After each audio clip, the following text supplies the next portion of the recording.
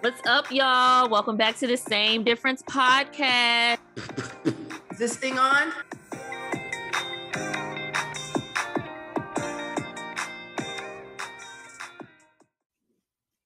Hello. Hello. Happy Monday, Joy. Happy Monday, friends. What was you grabbing on? What's going on, girl? I'm just munching on these little...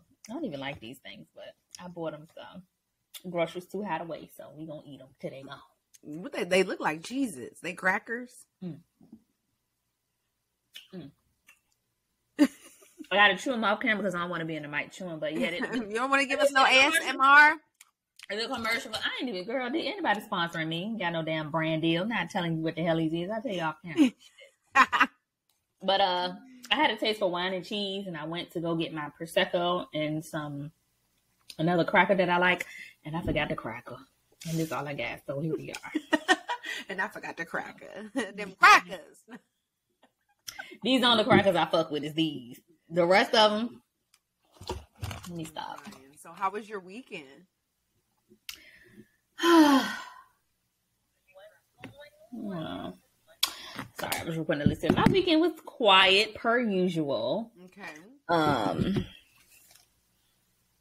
My weekend was quiet per usual. I did, which I feel like so accomplished because I did something that you haven't done yet. And what's that?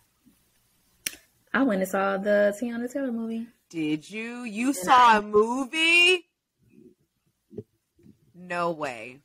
And you haven't.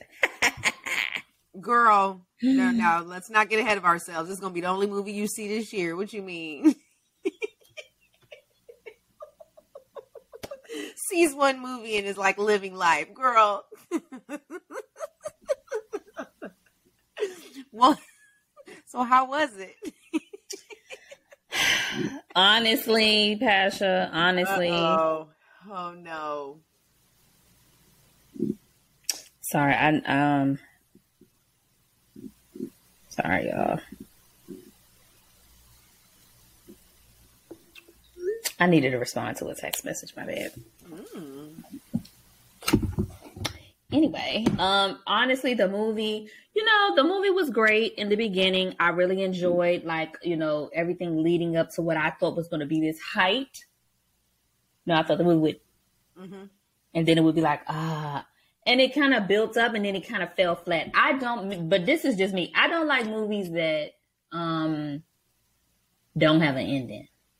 I need cliffhangers.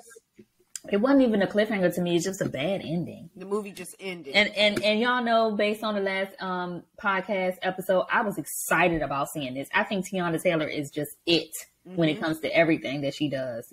But I was a little bit disappointed in how the movie started to, it was almost like it had all this momentum, and then at a certain point, I feel like the momentum got lost somewhere. Really? And I didn't like the way that it ended. It just kind of was like, okay, so what? And even when I was in the theater, I could hear other people saying, okay, so what was, and how did it, and why did it, and what, and it is, you know how some movies can end with oh yeah, it's going to have to be a part 2. It wasn't even like that. It was just, it just wasn't a good ending to me. But.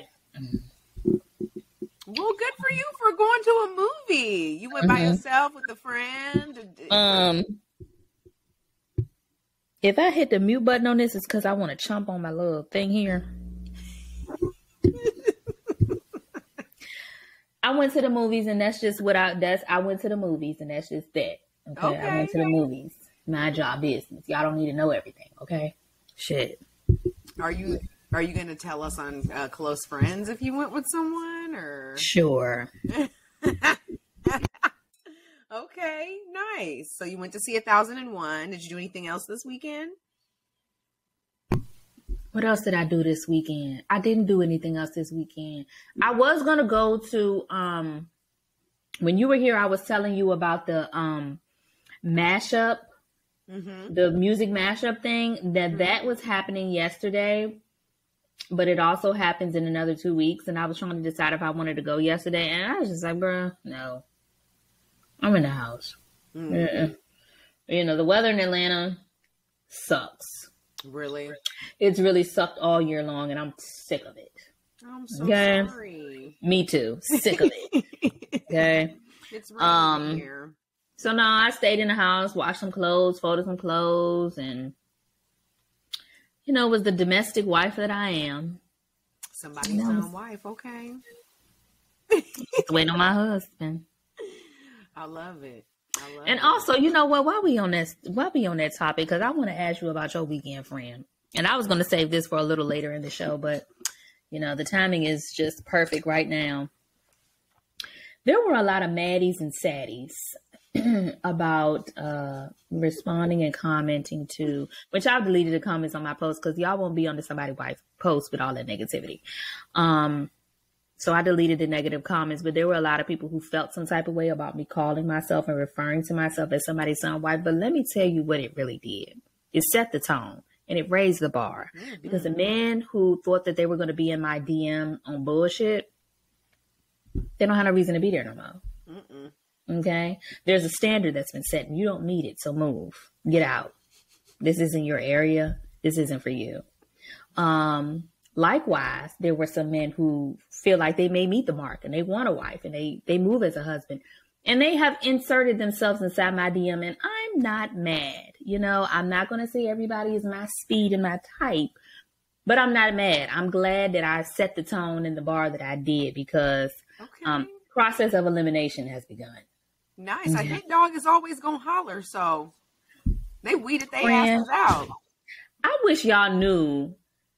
I almost feel like, me and my closest friends, it's almost like we share a brain sometimes because when I tell you I literally said those exact words to somebody last week about the clip, a hit dog will holler. And baby, they've been barking loud. Okay. Damn, that sucks. I mean, look, if you ain't got the juice, you ain't got it. Like some shit is just not for everyone to understand. And if you don't understand that I am somebody's son's wife, then go misunderstand elsewhere because you can't do it over here. You're not like. I also like that the women have been reposting and commenting and saying that there's somebody wife. Even a conversation that you and I had about something that had happened, and you were like, "Joy, I am somebody's son wife. I'm not doing that." I know that's the fuck right. Yeah. Wow, interesting. So tell me about your weekend, friend. I know you were supposed to be out of town. I went to Washington, D.C. for the weekend to visit my dad.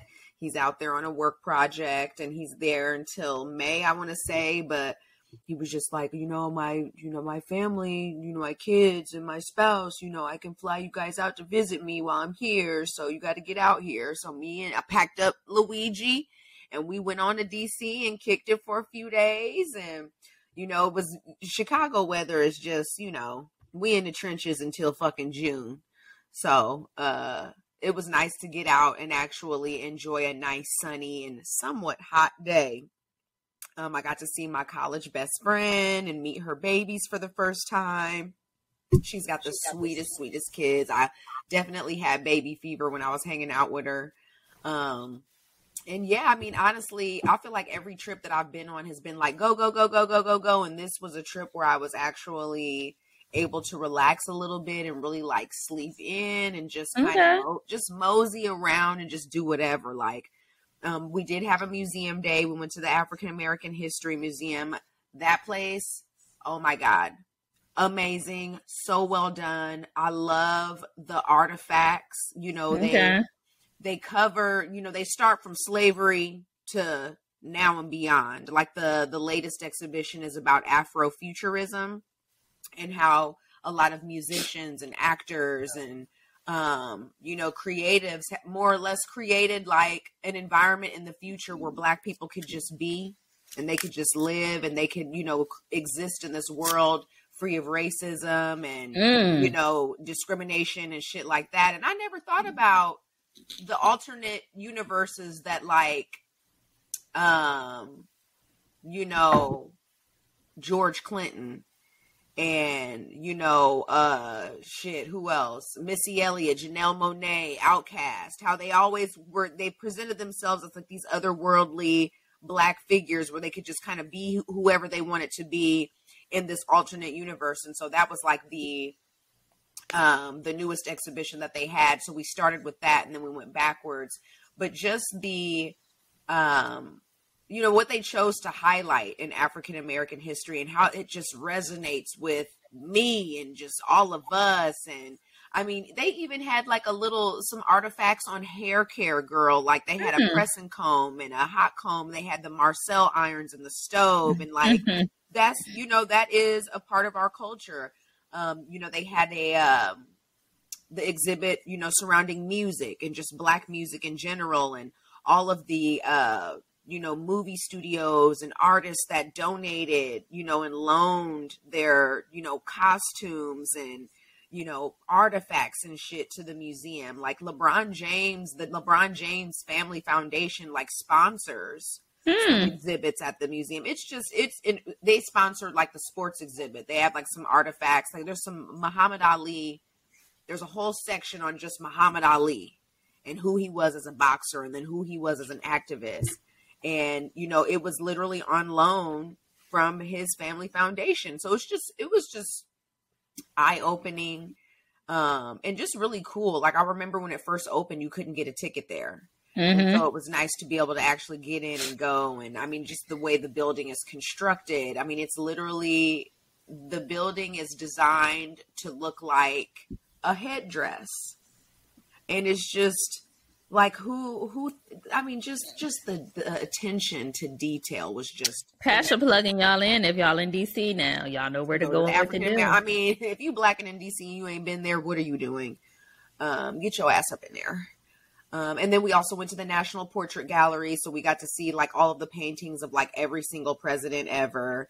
And then of course you got, Barack Obama's beautiful portrait done by Kehinde Wiley. Like, I mean, just a beautiful piece of art. And I remember when I lived in Cleveland, I used to love going to the Cleveland Museum of Art. I used to live up in that motherfucker. Like I would go to their little happy hours on the first of the month. I would go to they had a Basquiat exhibit. You went to the Basquiat exhibit with me once. I went to that thing twice. But they had a speaker series, and the artist who painted Barack Obama for his official portrait, gave a talk on, his artwork and his process. And he even discussed, his process with painting Barack Obama. So it was really nice to see that at the National Portrait Gallery in person, and just kind of reflecting back to when, he spoke. And I live for a fucking art museum. That's your thing. That is the way to my heart. Like, but what I did, I was familiar with, Basquiat, but going to the exhibit in Cleveland, I definitely enjoyed more than I thought that I would. And that was the first time I said out loud that I was leaving Cleveland and I was about to move possibly to Atlanta. You were the first person I told. Really? When we went to the Basquiat exhibit, and then after that, we went somewhere close, local, small, hole in the wall, just to get some drinks. And I was like, friend, I got something to tell you. Dang. And I told you, yep. That's crazy. I had kind of been like preparing myself, like preparing to move and looking at things and, just planning a whole move out. I had been doing that, but this was like the first time that I said it out loud to anybody. I'm so glad I was the first person to learn that. Speaking of which, I sent out a newsletter. I have some subscribers who got a newsletter from me yesterday. Just a Q2 newsletter, kind of updating people as to where I am now versus where I was when I sent out the last newsletter at the end of the year. And I mentioned in there that I did not think, hold on, wait a minute. I'm trying to remember, because I be doing a lot. I be doing newsletters. I be doing close friends. I be doing Same Difference podcast, close friends. Where did I say that thing at? What I do know I said in the newsletter was I said that I feel I've gotten to a place where I'm starting to feel like I'm outgrowing Atlanta. Not that Atlanta is slow or things aren't happening here. This is Atlanta, baby. It's always going to be happening in Atlanta. And I love the city. But my personal growth, I feel like is starting to, Atlanta is restricting it a little bit. Really? Like I'm trying to grow, but I don't really have room. I can't stretch my wings. I can't move like I need to move. That's how I was feeling in Cleveland around January 2017. And I think we had gone to like the Basquiat exhibit maybe like in March or April, something like that. And I don't know. That was what I said in the newsletter. And it's just funny because I just feel like this time of year is kind of like new. It's like a rebirth. It's spring is about to sprung, you know? Yeah. And you know, a lot of people say that actually second quarter, April, is when the kind of newness that we place emphasis on January 1st because it's a new year, but they say really it's April 1st. And I'm starting to feel like maybe April 1st is more my time of newness and change and growth. And so we're going to see. I just know that, like I said, I wouldn't be surprised if, I said this on the last podcast episode, I wouldn't be surprised if by the end of this year, I have a new city that I live in. We'll see. I love it. I'm anxious to find out where you go. It won't be nowhere cold. Been there, done that. Okay. Won't be anywhere cold. I had said that I wouldn't mind going to the West Coast, but I kind of felt deterred from going to the West Coast just because if I wanted to get to my family quickly. You know, I likely have to hop on 2 flights to get there. And I don't know that if I want to do that. I don't know. I don't know. And I don't even have people like, where you want to go? Wherever God say go, that's where I'm going. Okay. That's where what is best for me is. So that sounds good. I'm excited I'm excited for this, to see this process unfold. Well, I'm glad you had a good time and you enjoyed DC. Yes, ma'am, I did. And I am excited about this podcast to get into some of the things because we actually have some topics to talk about that are from a listener or someone who knows that, you know, talk to you about the podcast, and a male listener at that, which makes me super excited because I always kind of get into my head about talking about certain things because I feel like we talk about this all the time, or this is always discussed on podcasts, and I never want things to get monotonous and mundane. But you know, if this is what the people want, we'll give the people what they want. It's okay. I really like it when it comes from a man too. For whatever reason, it just, that's what y'all want to hear. Yeah. Well, this is someone talk about it. Let me tell you what you want to know. You're hilarious. He's really emotionally intelligent. He's smart. He got his head on straight. He ain't no hit dog hollering type of dude. He's single. Where you live at? He is single. He is single, and he is about to move to Washington, D.C. in a month. Okay, good for him. I wouldn't be going there, but good for him. That's hilarious. No, but he's a good dude. I've known him for a really long time. He went to the school that my mom used to work at, and so of course, you know, he just, I love your mom. Your mom is so great. Blah, you know, all of that stuff. And so we've always just stayed cool and stayed in touch. And so sometimes we'll catch up maybe once a quarter, you know, and just kind of check in and tap in. And so he was like, yeah, I see you got started on your podcast finally. Like, you finally listened to everybody that's been telling you should be doing this. And he was like, and I want to know something. I want to know, you know, why y'all don't talk about this. And so basically, our conversation was about preferences. And, you know, if you're dating someone and you guys get married, and then, you know, 5-10 years down the line, your partner becomes fat or overweight, how are you going to handle that? How do you discuss that? And I was like, well, I'm going to tell you right now, like, I'm not here shaming anybody. I'm not body shaming anybody, but I am 5'3", 140 pounds. I'm like little. So I don't know that I can be with a big person just like ergonomically. Like, I just don't know that it would like fit. You know, like, I dated someone that was 6'5", and like, you know, we fit, but he was fucking 6'5". You know, I was climbing a tree. Like, it was, you know, I know. But like, I know. But at the same time, like, you could be 6'5" and you try to date somebody that's short, and it's just like, you just too short. Like, it's not gonna work. So for me, like, you know, I'm just thinking physically that probably isn't going to work for me. And then two, I'm a little bit, I don't want to say that I'm shallow, but I got to be physically attracted to my person. Like, oh, absolutely, yeah. You know, if you want me to have the heartbeat in my shit for you, you know, and the butterflies and everything, like, it's because like you doing it for me. You doing it for me just off because I'm looking at you. Like, ooh, nigga, you smell good. Girl, let me take it a step further. Mm-hmm. I have talked to niggas on the phone, and it's doing me. And their voice. Their voice, or what they saying, or how they saying it, or the way they saying it to me, it's I am a sucker for a nigga with some bass in his voice. You better Barry White me when you call this. It ain't gotta be Barry White. It ain't really. It's really what you're saying. Well, that's always nice, but like I had a boyfriend who, like, his voice used to just give me the chills. His voice is still nice to this day. It carries, and it's just I am a sucker for some smooth, good shit. A good smelling nigga with a voice with some bass in his voice. Okay, talk to me from your balls, nigga. Like,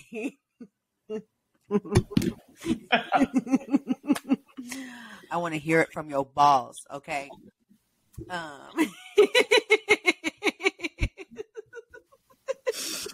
Oh my God, Pascha.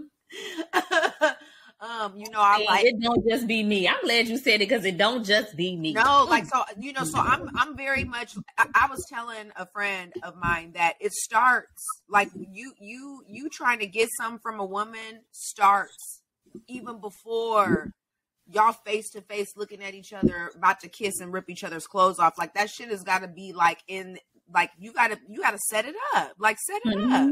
You know, like, I be watching a nigga move. Like, yeah, like, you need to preheat the oven, sir. This ain't no microwave. It don't go just ding for you. Like, you got to turn that motherfucker on and preheat it. And when I say preheat it, it means that you smell good, your outfit looking like something. And if you got gray sweats on, you know what? We like those, right? So my eyes are, you know, they're the sweats have me directing my eyes where they need to be to get me excited. You know, and then, like, you know, just, you know, is you smooth? Do you know how to even, like, approach me when you trying to get some action or whatever? Like, I'm just a very visual person, like men. I feel like I'm like a nigga on the inside. I mean, I am a nigga, but I mean, you know what I mean? Like, I'm a guy. Mm-hmm. And so for me, it's like, I had an old boyfriend, and I was coming over to his house. We was about to go to the mall, and he was getting dressed or whatever. And I walked in, and I was just, I was over it. I was already like 1 foot out the door, but I was just like the fuck out. And then I just was looking at his outfit. And then, like, he was trying to talk to me, and he was brushing his teeth, but he had, like, some toothpaste in his corners. Just a big sloppy. Like, what the fuck? And then he was like, oh, hey, babe. And he puts his arm around me to hug me, and I get a whiff of must.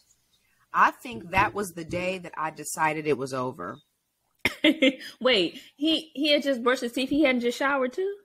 I don't think he showered. I think so we ended up having a discussion about it. Okay. He was trying to get his fuck on, and I was just like, oh, not smelling like a racehorse, you can't, sir. I was not. The kitty cat was dry. I was not there. I was not aroused. I wasn't feeling no kind of nothing. He was just like, well, fuck, I was drinking all night, and I was like hungover. You know, I was hungover, so I was just trying to hurry up and put myself together. And so he just slipped on some clothes and was like brushing his teeth and washing his face. But girl, he put his arm around me for a hug, and it was just like, you know, like I almost didn't make it to the mall because I was gonna faint because of the whiff that I got. Like, I just couldn't believe if you trying to get some action with me, wash your ass. Put on some deodorant. Listen, that's a whole nother topic for a different podcast. And I got the stories. I would love it. You know, just I feel like you need to present yourself in a way that's going to get desired results. I can't show up on the beach in a little bitty bikini thinking I'm about to just be shimmying and shaking it, and it don't look good. But you know what? It's not just the physical aspect that is like, if you're trying to get some or you're trying to do some, that for me at least, I don't know if this is me, I don't know if this is women, I don't know if it's just both sexes, but it's certain things that you do, the slightest thing, that will absolutely, without a shadow of a doubt, turn me off. Yeah. I'm like, so you think you're going to do this and I'm still going to want to, nigga, what? Like, like, is that the kitty cat is not tingling, sir? Is that what you just did sexy? The kitty cat is not tingling. Is it sexy? Not. Now you look in the mirror and you tell me. You tell me, is this sexy? If the answer is no, then stop doing that shit thinking you gonna. Well, I think this is the part of the question that your friend had, right? About preferences. And how come women can say, I don't want a fat dude, I don't want a short dude, I don't want a, light skinned dude, how come he's like, how come women and men can't? How come women can speak about body types and what's attractive to them and men can't? And he was like, how am I going to tell my wife, who I've been with for 10 years, that she's letting herself go and I would like for her to tighten it up? And he was like, I can say, hey, let's get active and work out together. I can say, let's eat this and eat that and try to like change some things up. And he said, but I want to make sure I stop short of offending her or making her feel like I don't desire her or want her. And he wants to know why it's not okay for men to share in those same, gripes. Like, I love my girl. I've been with her for a long time, but, it's getting a little thick in the middle. Yeah, I think that's like the difference between like saying something. I mean, I don't know. Everybody's communication is different because to me, if you are married, you should be able to say anything. You should know your partner well enough to be able to know how to say things with love. Yeah. But still get your point across without it being rude or abrasive or too harsh. Now, if you have a super sensitive partner, you should know that it just bringing up the topic of something, for example, of weight may, weigh heavily on them, but you just have to figure out a way to reassure them. What? Bringing up their weight may weigh heavily on them. And that's the only thing heavy. That plate been a little heavy too. Sound like. But you have to know your partner well enough to know how to say things and how to bring things up. Let me give you guys a great example. Okay. Let's say you and said partner, spouse, relationship. And this is conversations that you should either be having with a long-term relationship or you should be having with a spouse. Because if we are not in a long-term relationship or you're not my man, fuck you. Find you somebody that fits the mold, sweetie. Okay. Because if you don't see it from me, move around. You'll never see it from me. I personally can't see myself changing or adapting to something for someone who hasn't even made a commitment to me. And at this point, I'm gonna just cut out the relationship and say spouse. But I think here's an example of a great way to say it. Maybe for someone who has a sensitive spouse, and this is a man talking to his wife. Okay. Baby, I think we should start working out together because, as we getting older, our weight is changing, our liquor don't, slide off the same. And, we starting to look like mom and dad, starting to look like parents. What workouts do you think would interest you the most? Because I'm down to do weight training. What do you want to do? Yoga, Pilates, cardio? How can we fit that into our schedule? Maybe we can do it together, or maybe you can do it. We do it separately and that'll be our alone time. Like there's ways to do it. Don't make this situation complex and complicated because it doesn't have to be. It doesn't. But I don't think that it is fair. And I'm not saying this happens, but it sounds like your friend feels as though women are able to say what they like, what they don't like, and how they want their man to look, how they want their man to smell, how they want their man to dress. And some of the men feel like they don't have the same leeway to do the same thing. Now, me personally, I think you should absolutely tell your spouse. Remember, I cut the relationship out because you niggas don't really matter. I need a ring because I'm somebody's son, wife. I'm waiting on my ring. But I think that if you have a spouse, y'all should absolutely be able to talk about everything. uncomfortable or not. You absolutely have to do it. The breakdown of communications happens when there is no communication. Y'all got to be able to talk about that, because I personally would want to know if that's the way my spouse presented it to me, because I was getting a little thick and heavy around the midsection. I would be happy. I would be happy he presented it to me in the way that he did, the example I just gave.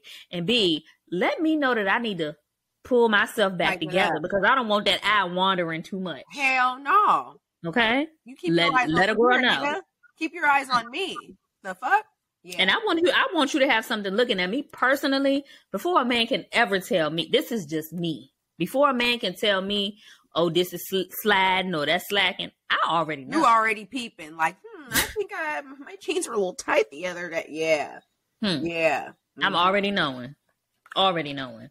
Yeah. That's actually the one thing that I think, we'll get to this later, but that's actually the one thing that scares me about having children is my body and losing my shape. But yeah, back to the topic though, because I don't want to get too far off. I think that, men more or less they have to suck it up and grin and bear it and more or less pretend that everything is all good. But I feel like when you do that, then that's when your eye wanders. And you start looking at somebody a little too long. And then you looking at that person for too long, and then you go home and you don't even look at your wife no more, because she's not doing it for you. And like, that's my worst. I don't want to let myself go and my husband be like, this ain't it no more for me. I do not want that. But I know that that's not going to be on him. It's going to be on me. Are you drinking your water? Are you getting your exercise? Are you eating your salads? Taking your yoga classes? Are you taking care of yourself? It starts with self, to be honest. And I see so many, my explore page is changing. My suggested posts are changing just because of some of the things that I've been talking about. You talk about being a wife, they start sending you married shit, and you start, stuff like that. But I've noticed that a lot of the couples that I see, that either work out together or the woman is like working out and getting her body in better condition, then the bitch end up pregnant. Yeah, because your nigga couldn't take his eyes off you. Yep. That's my kind of carrying on right there. Knock me up, nigga, because you can't keep your hands off me. Anyway. I wish it could be my kind of carrying on. You know what? I have thoughts around today, but I'm just going to keep them to myself and save them for my homegirl. That's going to have to be a part of our private conversation. I can't even get at the close friends, because that one is just a little too close to the vest. But. She said, that's my business. That's my business. Well, there's a double standard. You see a man or hear a man say, comment on a woman's body and her appearance. They become the scum of the earth. Meanwhile, we over here like, that nigga ain't even have no cologne on. And that ain't, but a nigga can't be like, well, yo, sit down, air stink. You know how offended bitches, you know what I mean? You just gotta be. I thought that was reserved for grandmas. Yo, sit down, air stink. I do not want to sit next to a nigga and he be like, woo, girl, no, I don't. That ain't just for grandmas. I don't want anybody saying my sit down air stink. Back shot air, none sit down of that. Air or you'll walk by air. Or my back shot air. No. Ooh.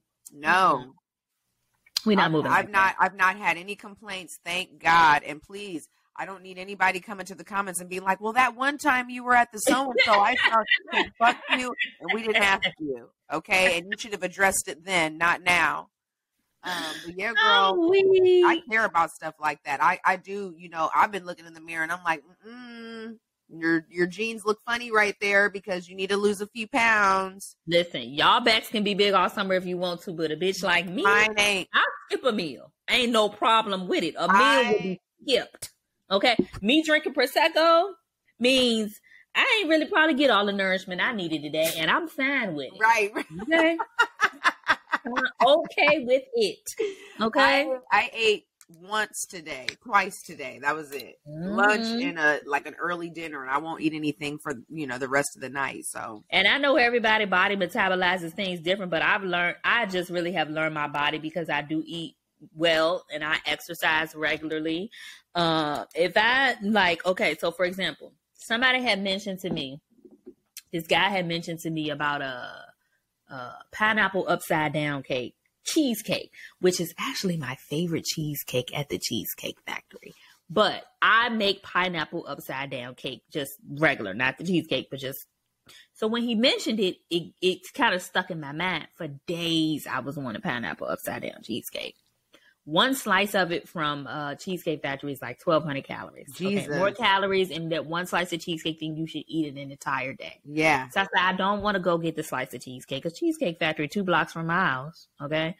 I'm going to make my own pineapple upside down cheesecake. And I'm going to, instead of making the whole cake like I normally do, I made them in the little cupcake tins as minis. Oh, cute.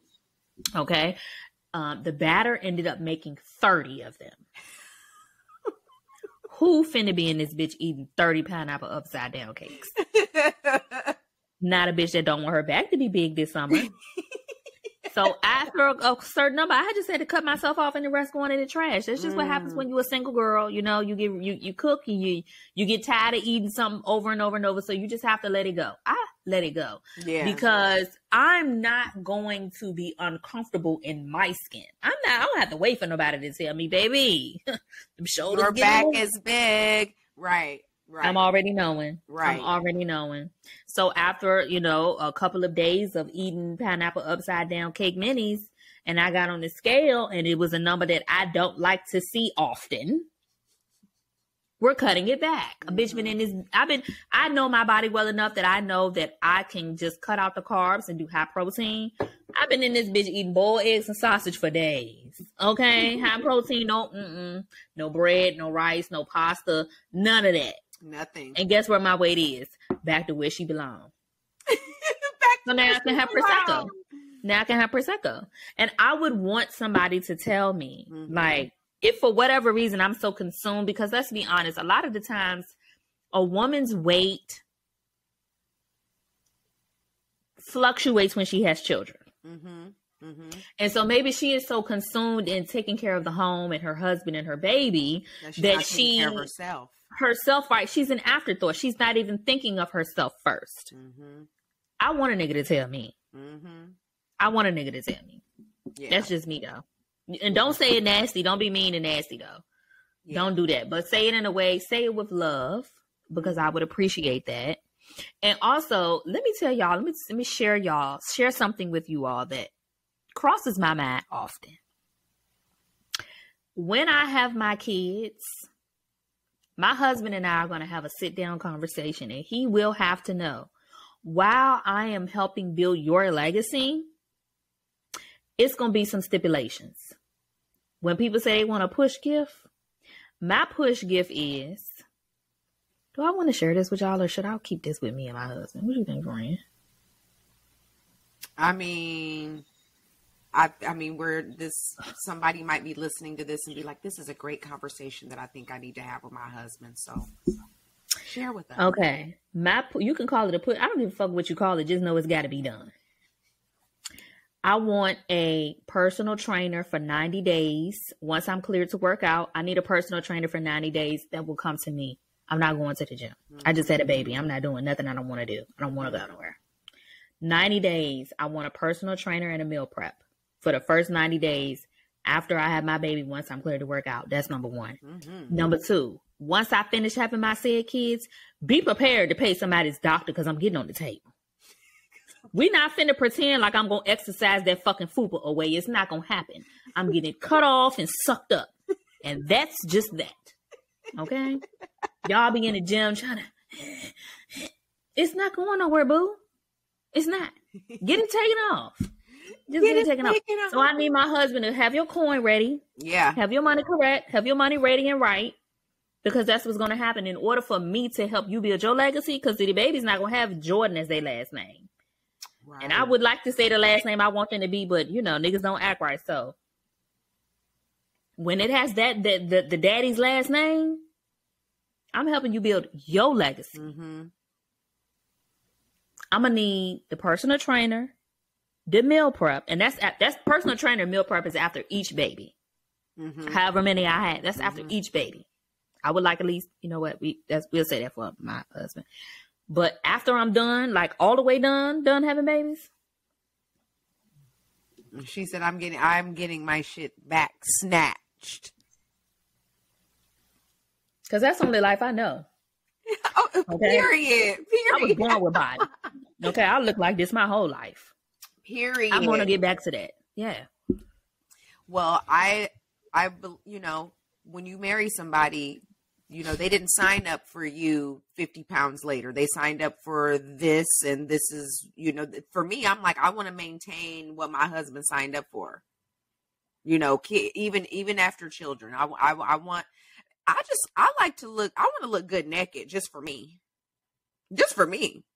Like, ooh, girl, look at that little lingerie set you got on. This cute. Hey, look at that. And that's the thing for me. It ain't even really about looking good for my husband. No, it's for my me. My husband is going to get the benefit of me looking good for me. Exactly. You just get to partake. Mm-hmm. But I want to look good for me. I want to look a certain way. And I don't think that there's anything wrong, since we having a conversation, there's nothing wrong with wanting to look how you want to look. Right.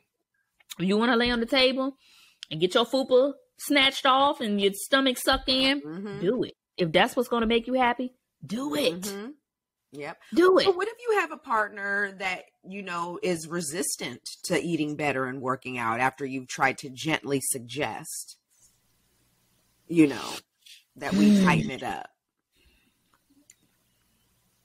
How do you deal with that? How do you deal with, hey, I don't know how much nicer I need to be, but fucking get it together and eat a salad. Like, I feel like if you tell your spouse with love in the kindest way possible that you know that would resonate with them, and they still don't get it, a little tough love might be necessary. Mm-hmm. Hey, you know, I love you. I love how you manage our family. I love how you take care of our kids. Mm-hmm. I love how you know, keep our house together. But I loved how you looked. And I think we can do something about it together. Mm-hmm, mm-hmm. You know, I'm not falling out of love with you, but there's some attraction that, you know, I would like to stay in our relationship. Yes. Come on with the words, girl. There's a way. Yes. I told y'all I'm somebody's wife. I am ready. Because it's a delicate thing. It's a delicate conversation. It's, you know, it's a hard conversation. And you know what? Sometimes maybe because again, y'all remember, we're going to get to us in talking about the men. We know we kind of went back and forth on it, but right now we're talking about the men who are trying to figure out a way to say this to their wives. Or their girls, while you think it may be while you say again, their girls or whoever. Because when he was telling me that when he has conversations with their friends, I don't know that all of his friends are married. I don't know. Okay. So I'm just guessing that these are people that are in long-term relationships, or these are people like he said I went on a trip. And you know what? I'm going, you know what? I'm glad he posed the question, but I'm going to label my commentary for the spouses. And the reason that I say that is because how dare you be telling a woman that you're not attracted to her? Nigga, I ain't attracted to you without this fucking ring. We in a long-term relationship for how long? And you ain't married me, walk me down the aisle. Yeah. Cause I'm quite sure this is the thing. Like how long do it take to know that somebody is the person you want to spend the rest of your life with? Like, how do y'all be in relationships with people for 5 and 6 years and y'all still, you know what? Let me not get off the subject. Shit, I was in a relationship for 5 years and How old were you though, friend? How old were you though? Oh, 23 until I was 28. We are talking our big age. Yeah. We 36. Yeah. Okay. We 36. If you have been with someone since 31 and you are now 36 and not what's married. Happening? Yeah. What's happening? What are y'all doing? The fuck? What are y'all doing? Particularly if you already have children with said person. Yeah. But that's another conversation for another day. But I just think that, you know, some stuff I would like to reserve for husbands. You know, some of y'all want to be a part of the conversation and you just can't. You can give your opinion, but it's only going to carry you so far, just like when people try to tell me, well, you don't have kids, so you can't say this. Fair. You know what? Can't relate. Like I told y'all last week. Can't relate. Okay? some of these conversations y'all are having, a woman would dare you to have the conversation about how they look in their weight, because it's like, you unattracted to me because of my weight, but I'm unattracted to you because you're not my husband. Okay. Well, I thought it was really interesting that he brought that up, because he does feel like there's a double standard. You know, and I think this was all born out of him asking me, like, where are you at? How do you feel? You know, when you're dating someone, what gets you going? And I was sharing that with him, and I was, you know, kind of sharing like, oh, you know, some of the things that just really bother me or that kind of turned me off. And he was laughing. He was just like, see, he was like, niggas talk about this with their friends, but we can't, you know, we can't say shit like this to women. Like, it's frowned upon. And I just want to know, like, why. I don't know it's frowned upon. I think it's just a difficult conversation to be and had. And niggas don't know how to have it. Right. They just don't know how to have it. I just gave y'all the game and the sauce. So y'all know how y'all got to do it now. The way y'all be listening and getting yo fucking asshole in a knot about what Joy got to say, I hope you listen to this. Okay? I hope you listen to this. Yeah. You know, but one of the most important things though is being in relationship, partnership, marriage with someone who is your friend, someone you have fun with, someone that you love, like genuinely love, not have love for, but somebody that you love and are in love with, and that you have good communication with. Yeah. Now, there are a lot of people who are not good communicators, but they have a partnership with someone who they can communicate with, because the person understands their love language. They are patient with them. They know how to pull it out of them. You should be in relation with someone like that, because if you are, it makes these types of difficult conversations much easier to have. Yeah. You know how to do, you know how to have the conversation out of love. You know the words to say, and you know when to bring the topic up. Maybe at the end of the day, the time of the day that is best for you and your spouse is when y'all kind of like laying in the bed, going over the end of your day. You know, guards are all the way down, and you can gently bring this up. I'm giving y'all the game. Get your notepads out and write it down if it helps. Okay. For some people, it's going to be when you are having dinner, because wifey just cooked. Okay. And sis laid it out. Okay. She done fried the chicken. She got the mashed potatoes and gravy. She made some cornbread. All right. She got some corn, and all of those are high in starch. Perfect time to bring it up. Like, I don't know how much longer I can keep eating like this, babe. See? You know, we getting old. Come on. We getting old, and I don't know. We might need to incorporate some more salads, meatless some Sunday, salad, no shrimp, fish only. Yeah. Stop eating that bullshit. For real. Well, yeah, I thought that it was really cute that he brought that up, because he was like, I be listening to your podcast, and maybe this is something y'all could talk about. And I'm like, okay, let me write it down. Let me write down your little thank you, Mr. Suggestion Box. Like, thank you, Mr. Suggestion. I love it. I love it. Thank you. Oh yeah. Speaking of double standards, there's been something that's been dominating the headlines that is legit textbook definition a double standard. I know my friend, and I already know where you're going. Come on with it, friend. I'm ready. Let's get to it. For those of you that follow the sports, these last few weeks, it was March Madness, it's April now, but the women's Final Four was going on all weekend. And then last night, was it last night or Sunday? No, it was Sunday. Yeah, Sunday afternoon was the championship game. And it was between Iowa State and Louisiana State University. And and shout out to LSU, they won. Go Tigers. Shout out to the Black women. Yeah. Shout out to the Black school. Yes. Shout out to Angel Reese. Is that her name? Angel Reese, yes. And all the other women on the team. Shout out to the coach. Yes. Shout out to the students. Shout out to all of y'all. Their first championship title in the school's history. And yeah, so it's been like this incredible celebratory, momentous occasion for obvious reasons. for obvious reasons. But there's been a lot of conversation that I feel like has overshadowed the achievement.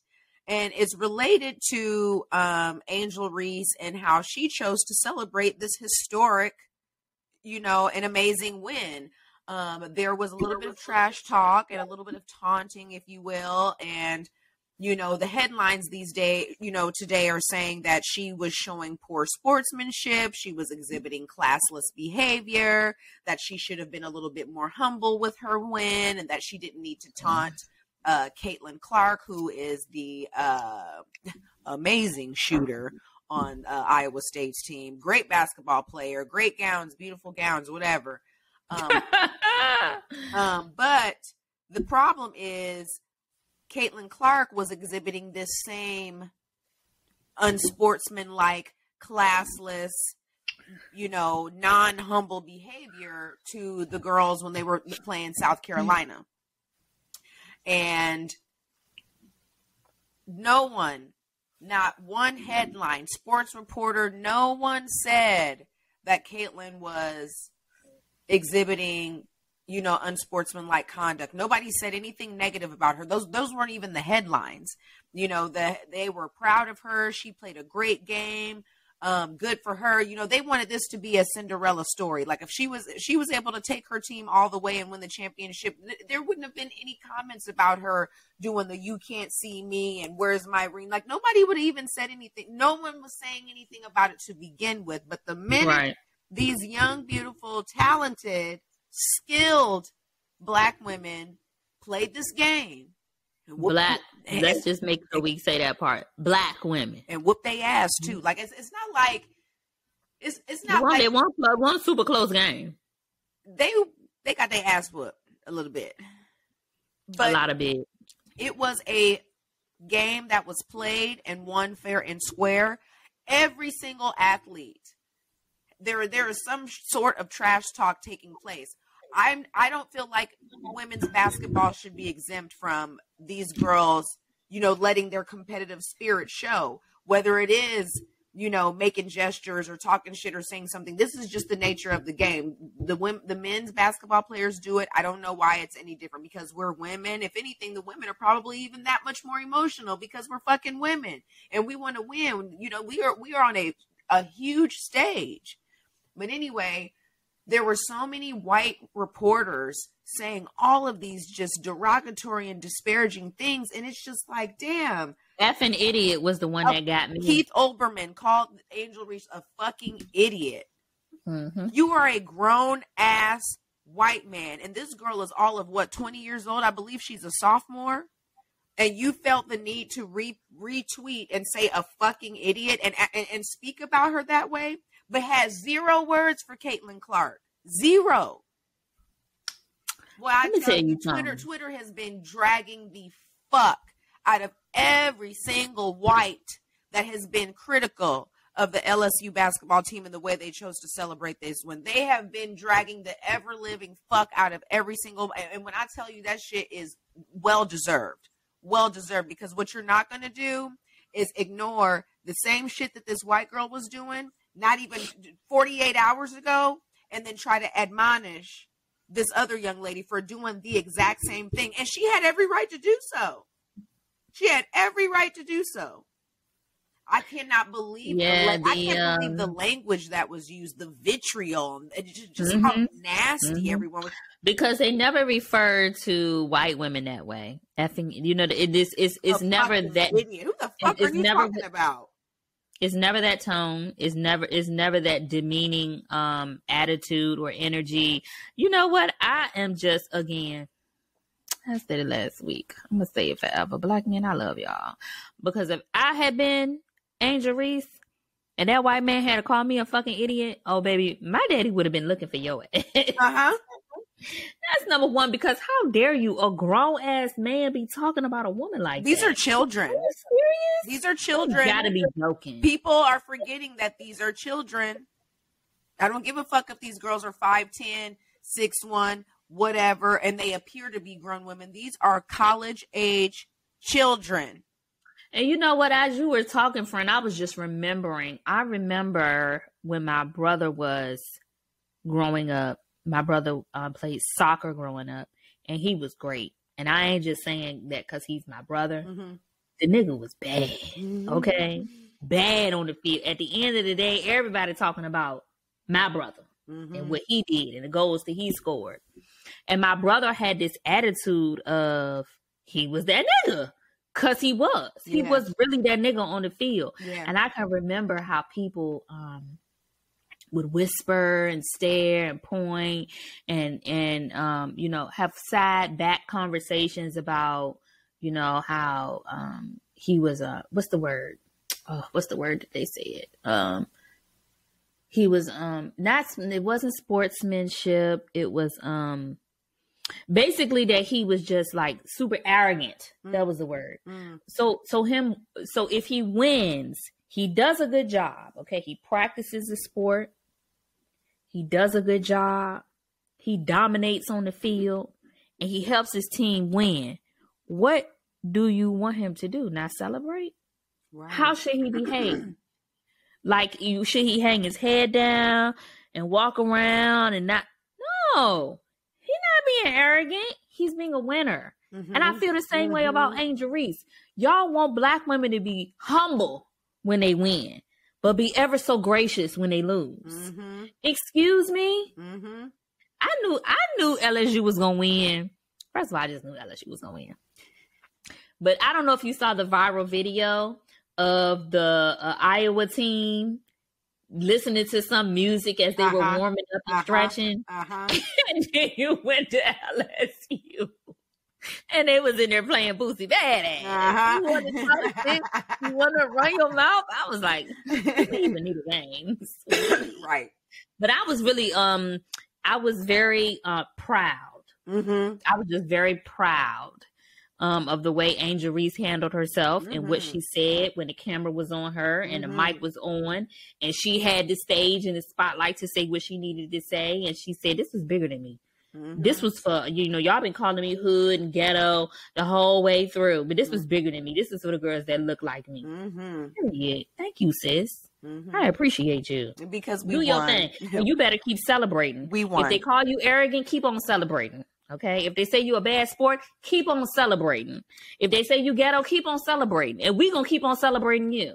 So my question is, what would you call Caitlin's behavior?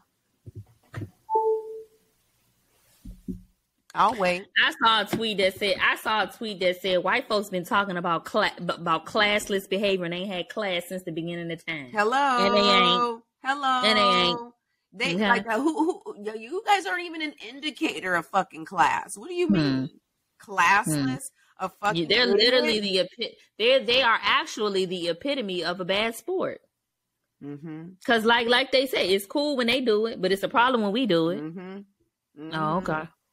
Yeah, wild shit. Yeah, it's been crazy to like see, you know, people, you know, the headlines just kind of go, and then the kind of spoken but unspoken thing. You know, we can tiptoe around things if we want to. Well, y'all can tiptoe around shit, but let's just call the ace a ace and a spade a spade. Yep. Okay. The truth is just the truth and shine a light on it. It's just a bunch of good old fashioned racism happening right now. You think us motherfuckers don't know? I'm tired of people thinking Black people are stupid. We're not stupid. Society saw this game as the whites against the blacks.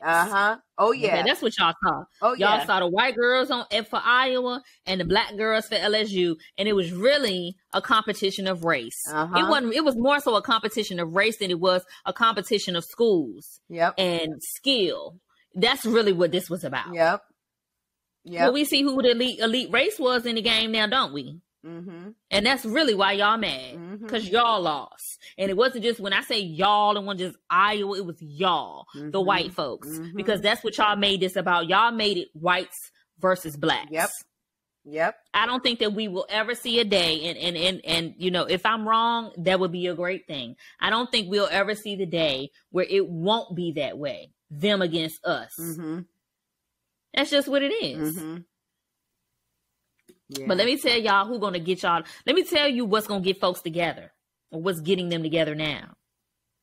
And I don't have enough research on this, but I'm going to mention it. Maybe I'll talk about it on the next episode. But the fact that every other country is strategically cutting the United States out of these deals. The US dollar ain't finna be worth shit. Mm-hmm. Okay? We got all these other countries, India, China, Russia, Venezuela.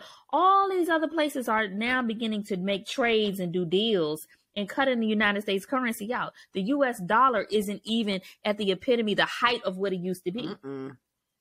Y'all so worried about trying to keep black folks down in your country that you didn't realize all the other countries was looking at what the fuck y'all was doing. Okay, countries with people of color. Yep.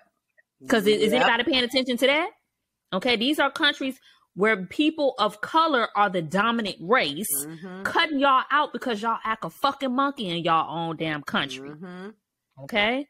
Y'all so discriminatory against black people, against people who are of other religions than the norm, the standard, people who are of other sexuality, who love people who are the same sex.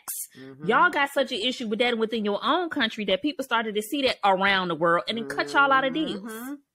I feel for us because we're the ones that's going to suffer, the citizens. Our dollars ain't going to be worth shit. Nope. I wonder what it's going to look like in 5 to 10 years when people continue to travel and they take their US dollars to places and they realize we can get all this stuff because the currency is so much different that, you know, our dollar gets us so much. Yeah, it ain't going to be that way for too much longer. Okay, Kamala Harris is riding around Africa, okay, in South Africa talking to people about, you know, democracy and fair and this. Bitch, you ain't even got that in your own country. Right, trying to talk to somebody else's country about it. What?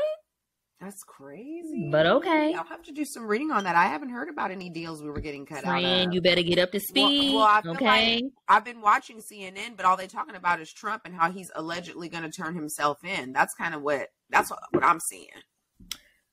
Okay. Next week, I want everyone to put it on our Run the Show right now. Next week, we're going to talk about the currency. We're going to talk about the US dollar losing its value. Okay. And when I say losing its value, again, when we travel to, let's say, Cancun, Mexico, when we go to Cancun, Mexico, and we get our dollars converted to pesos, you know, what $1 here is maybe worth, you know, $15 in Mexico. And the way that they're doing these deals around the country and cutting us out, it's making the dollar less valuable. Yep. So where we could take our $1 and it may be worth $15 somewhere else, now that $1 is now going to be maybe worth $3 somewhere else.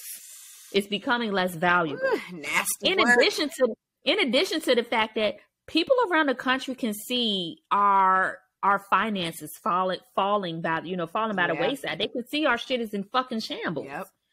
Okay, they can see that, you know, the recession, even McDonald's. I see McDonald's this week. They have closed all of the, see, these companies and got so smart. They say, you niggas won't shoot this motherfucker up. Oh, Lord. Y'all shoot them schools up if you want to. You won't come in this office acting a damn monkey, okay, because you done lost your job. Wow. McDonald's has closed all of their corporate offices this week. Everyone is working from home. And by Wednesday or Thursday of this week, they're going to let people know who has a job and who doesn't. You didn't hear about this? Girl, hell no. They have told everybody to cancel all of your meetings. Okay. Only work from home within the company. Okay. And Wednesday or Thursday, we'll let you know who's been cut and who hasn't. Damn. Yeah, McDonald's. We're talking about a global company. I know. Not a U.S.-based company, a global company. Far as I know, McDonald's got its McDonald's on Mars, for all I know. Okay? Right. Well, but you know what's interesting? I went to Scotland over spring break when I was in college. I was 19, so this was some years ago. And my friend, my college bestie who I visited in D.C., her sister went to school at St. Andrews University. It's in Edinburgh, Scotland. It's the school that Prince William and Princess Kate went to, but whatever. Okay. I don't like them. I'm team Harry and Meghan. So we went over there for spring break. I spent 10 days over there. And what they do is, like, if you're hosting someone and, you know, they're visiting, you have a coming out party, and not that kind of coming out, but like, hey, this is my sister. This is my sister's friend. They're here from the States, yada, yada, yada. And so the conversation was very intellectual. You know, it was a dinner party. Okay. Like they were talking about politics, all kinds of shit. And the one thing that I will never, ever, ever forget, and this has stuck with me ever since, was one guy was like, I feel like you guys in the U.S. are very self-centered. You guys only care about what's going on in the U.S. You have no idea what's going on in any other country. And he was like, I know what's going on in your country and how George Bush, because it was, what was it, George Bush? It was George Bush at the time. He was like, I know that, you know, he's a sucky president, and, you know, that he's more or less, you know, having some issues. And, you know, but he's like, but I also know what's going on here. I know what's going on in Africa, and I know what's going on, you know, everywhere else. And he was like, but you guys have no idea what's going on in Germany, or you guys have no idea what's going on in Taiwan. I mean, he was just very self-absorbed. And I was just thinking to myself, like, damn, yeah, I don't know shit about what y'all got going on over here, but I know what's going on in the U.S. But that just speaks to, you know, your point. Like, we are so consumed with everything that's going on in the U.S. that no one is even realizing that we're being cut out of shit on a global level. Like, we're supposed to be like, because like you said, we so worried about Trump getting indicted. Yeah. And he's going to be arraigned or turning himself in or something or other tomorrow. And people don't even realize how he's going to do it. Like, no, get in handcuffs like every fucking body else. Girl, fuck all that. I believe it when I see it. I ain't worried about that. But like you said, right. We're not even paying attention to the fact that not only are we currently in a recession in our country, like, I don't even know why people keep talking about, oh, when we get in a recession, bitch, we in it. Okay? Okay, we're in the recession. We've been in the recession, truth be told, since summer of 2022, when the gas was sky fucking high. Girl, and people couldn't even afford to drive up the street. We've been in a recession. But we so worried about Trump getting indicted, and is it going to mean he's going to be able to run for president, that we aren't even paying attention to the fact that there are literal heads of countries having meetings, round table discussions, and the United States is not represented. There is no one at the table for our country. No one. They are cutting us out. Okay? That's a big deal. I can't wait until, now I'm not going to say I can't wait, because I don't want to see our country fall, because I'm a part of this country. Right. Okay, whether I am, you know, somebody who is ostracized or treated unfairly, I do live in the United States. This is the country that I'm from. This is where I was born. So I never want to see us falter. However, when it happens, it's going to be very interesting to see how things unfold. Because the other countries they're creating, you know, there is the, what's it called? The United Nations. But it seems to be that they're forming their own sort of alliance and allegiance to one another, where they are all comfortable cutting us out of the deal. They're doing trades, you know, whether it's for goods or oils or materials, and the United States isn't involved. They're training in, I don't know. I don't want to say it incorrectly, but I'm just going to say it just for the sake of the conversation. But I believe it's Indian currency called rupees or rupees or something. Rupee is being traded. But, you know, all of the trades that are being discussed and that are being done do not include the United States dollar. And all of the trades were being based on the United States dollar. Interesting. So, like, for people who don't really understand what that means, is the example that I gave of, if we take our $1 somewhere like Mexico, and it can be technically worth 15 in their eyes, if they're trading in a lower currency, that means that our $1 may now only be worth in other places 50 cents, 30 cents, which means we have to pay more to get the same goods. I don't really think people really understand the whole thing. So, you know, when shit start to hit the fan, we'll revisit episode 19, and you can remember that Joy be talking shit, but she be making sense at the same time. We'll revisit it. It's something that I'm paying attention to, just because I do business overseas for the finished look, and I've actually been talking to 2 vendors in, God, I don't even want to say the city's wrong. One is in India and one is in China. And I'm really trying to just, you know, foster and rebuild some relationships because I'm going to need them. Right. Okay. when this currency start to change and things don't look, dollars and cents ain't looking like I'm used to them looking, So we'll see what happens. I don't know. Well. I don't know. That's interesting. Mm-hmm. What else you got, girl? What else you got? Well, I know something else that was on our runner show. This is kind of something that we were talking about. I don't know if it was supposed to be like a piggyback off of having tough conversations with spouses about, preferences and things that we want to see, which maybe we can do a deeper dive in that down the line, because that's kind of like I think that this, even talking about this, we're going to be on here for a whole another hour, and it's so many layers. It is very layered, because, just marriage in general, just committing to anybody is like, when you commit to somebody, you're committing to them right then for who they are, what they look like, what they do, what they have in that moment. And as life progresses and things change, do you still want that person? Do you still love that person? Do you still see them the same? But one thing that we kind of we had on our run of show, which I guess was just a piggyback off of that very layered conversation, was unlearning behaviors that we had that have been maybe passed down from generations from our parents. Do you have a behavior that you've had to unlearn, that you learned from your parents, that you've had to unlearn to just be a more productive or a more emotionally stable adult? Trying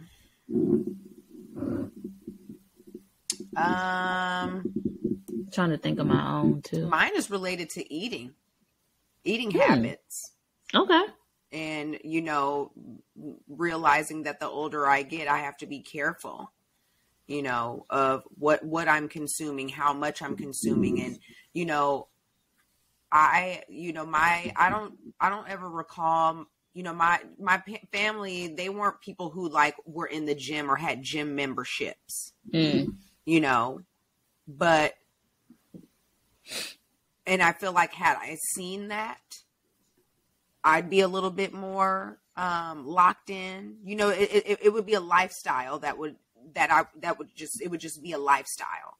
But my parents' lifestyle did not really include, working out and, actually going outside and engaging in physical activity as a means to, get the blood flowing and, to work on our muscles and, shit like that. So as I got older and, would want to go out and do certain things or wear certain things, I had to really stop and then, well, bitch, you have to go to the gym. You have to go to the gym and you have to eat more salad and you have to increase your water intake. There are a lot of different things that I did not know about because they weren't anything that I learned at home. They were things I learned outside of the home. And then that goes hand in hand. And there was so much stuff that I learned at home that I had to unlearn once I was out on my own because, I don't want to say that it was bad, but there was no good was going to come from keeping up that behavior. Even just, I've been saying for months now how I'm going to give up drinking, but alcoholism runs in my family. So it is actually something that I am cognizant about and think about quite a bit because I don't want to consume myself in so much alcohol that I just have to have it. Or when I drink, I get way too, I have to drink a lot every time I drink instead of maybe just having one drink or one little cocktail and calling it a day. I don't have to go out. And, socializing doesn't mean that I have to have 5 drinks. I can have a couple drinks and keep it cute and be done with it. So that's my behavior. Oh, and also the way I choose to handle conflict. Yeah. Okay. Tell me about that. I'm not always someone that wants to be rah, rah, rah in the moment. If when I was a teenager and me and my mom would get into it, you mad and you got an attitude. Well, I'm not going to talk. I'm not going to talk to you. You know, I'm more or less, you know, walking on eggshells and trying to keep the peace.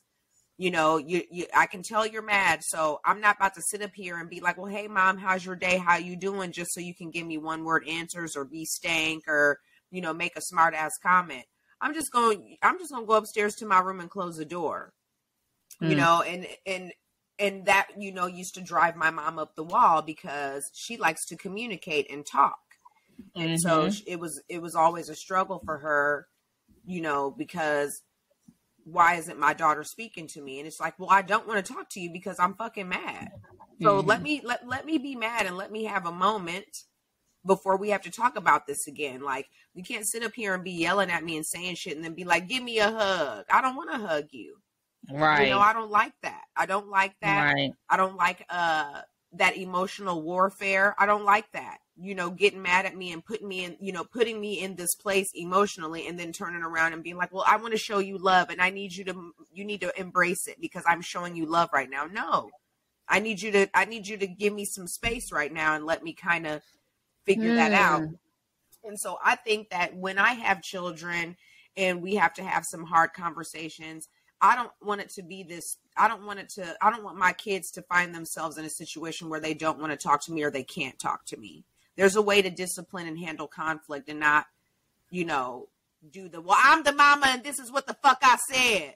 I know what you said. I ain't deaf. I heard you. I clearly you're upset. I get it. But also the way you're choosing to handle this is not helpful to our relationship moving forward.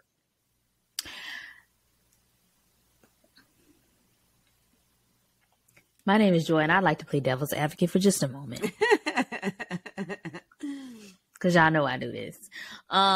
So first, let me start off by saying that we have to remember, as we have, you know, we're 36, and I feel like at our 36, there's things that different generations got. I feel like the bills our parents was paying at 36 for the money they was making is much different from the bills we paying at 36 and the money that we making.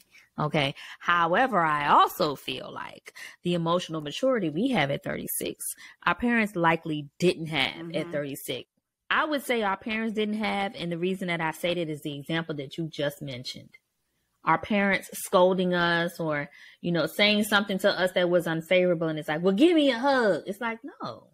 Right. It's not the time for that. And maybe if you have been emotionally mature to speak to me in a way that, like I mentioned earlier, when a husband comes to his wife with love and from a place of love about her weight, if our parents had came to us with a little bit more love and a little bit less, you know, stop that fucking crying if I give you something to cry about. Yeah. Or, you know, that type of energy, it would have been better received. However, what I will say is we have to remember, as we are 36 and we're growing, there's a lot of things that we have the opportunity to do that our parents didn't, or was a little bit, it was more shunned than, like therapy. Therapy is a big thing in our age group, in our community at this point. That wasn't the same. It wasn't the same when my mom and dad was 36. Right. We have to be able to give our parents grace because there's going to be things that we do to our children in this moment right now that in 30 years, our kids is going to call it a fucking trauma. And we're going to feel like we did the very best we could at the time with what we had and with the circumstances that we were presented with. So that's the first thing. We have to give our parents grace. I am down for, and I completely give my mom grace, but there's still some shit I ain't gonna do. She was the same way. And that's fair. And that's fair.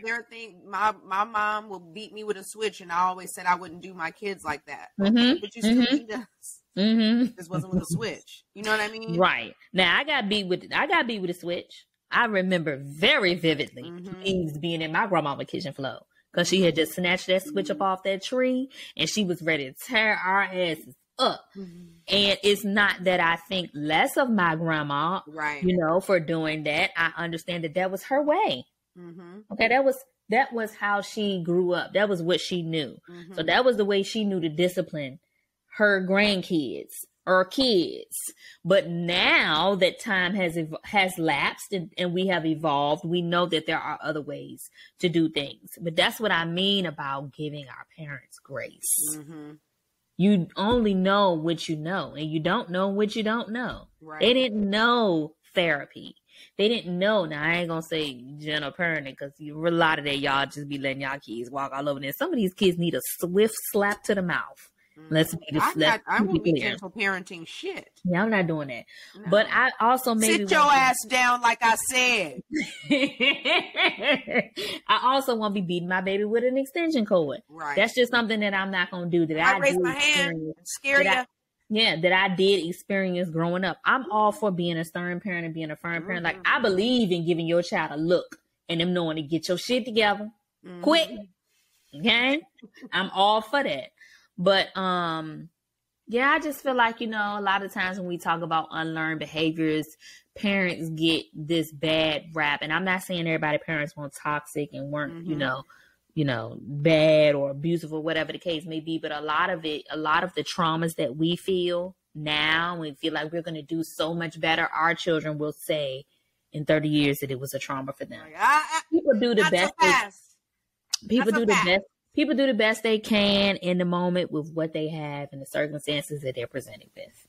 Yeah. But I also have some things that I had to unlearn from my parents. Like you, alcoholism runs in my family, and I don't think that it's ever been anything that I've struggled with. But in the back of my mind, it's always something that's there. It's something that I think about, and that goes for not just alcohol. That goes for drug use as well. I always am very cognizant of where I am and who I'm around and what is this dynamic consist of. If it consists of drugs, I don't participate. I almost feel like I'm an addict in recovery, and I have to be, not putting myself in spaces and situations that would cause me to relapse, because I know that those sort of things are in my family. And I know that I have an addictive personality. I don't never want to turn a gene on that I can't turn off. That's something that's always in the back of my mind. That's a behavior that I haven't had to unlearn, but I've learned it through trauma. Yeah. Do that make sense? Yeah. Let's see. What's another unlearn? I realize in relationships, child, it's a big one. It's a big one for me because, I'm actively dating. I don't even know if I can call it dating, y'all. I don't know what this thing is I'm doing. Sometimes I feel like it's dabbling. I don't know if I want to dabble, friend. Because honestly, y'all, maybe there's a conversation for another day too. But honestly, sometimes I feel like last week when we talked about contributing to our own misery, a lot of times in dating, I feel like I'm contributing to my own misery because I date in a way that most people don't. And I date in monogamy. I find one person, I like that person, I focus on that person. And I'm not able to focus on anyone else other than that person. And that ends up hurting me because we're dating and I'm dating, even though I'm only dating you, but you're dating other people. Now I'm pissed because I expected them bitches gone by yesterday. Let's get back to the topic at hand.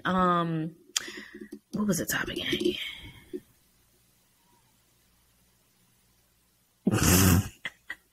What? My computer froze, girl. But what I was talking about was unlearning behaviors, and I realized that in relationships, there are a lot of behaviors that I saw growing up. The dynamic between spouses that I recognize now at 36. I didn't recognize and realize them at 25. Things that I would say, arguments that I would have, ways that I would behave. I didn't recognize them at 25, but now at 36, I completely, absolutely am aware of them. And I make a conscious effort not to be what I saw that I felt like was detrimental to relationships. But that's just growth. That's, part of the thing, okay, for example, I know someone, I try to be real broad about certain stuff. I know someone who has a job where they saw someone at their job get let go because they got randomly drug tested and they came up positive for marijuana, which is something that the company prohibits. That person then decided that they were going to give up marijuana because they didn't want their job to be forfeited. They didn't want to have to forfeit their job. I am a person who is willing to learn from other people's mistakes.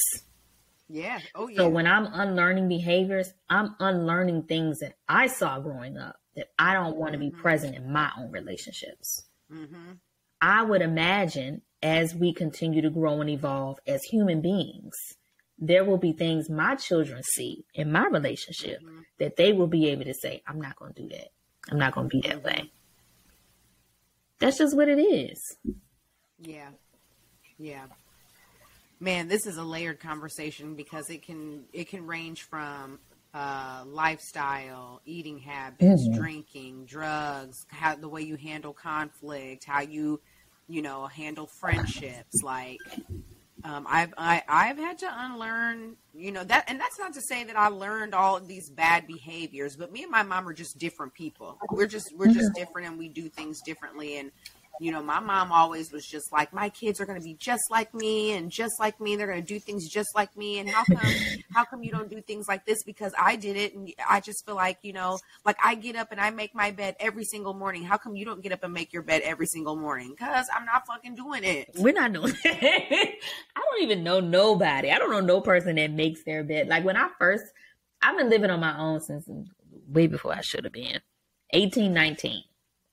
And I got up every day and I made my bed. My bed was made when I went to work.